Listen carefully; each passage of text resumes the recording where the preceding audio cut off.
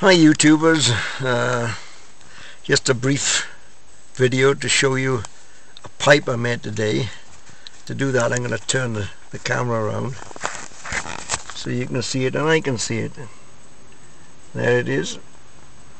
I don't know if you can see it very well. The light is against me a bit. I don't know what shape you'd call this. It's a very Sherlock Holmes sort of looking pipe. I'm not sure it's mahogany or walnut. Any of you that's better at telling what one wood from another, just let me know. Let's see what it looks like.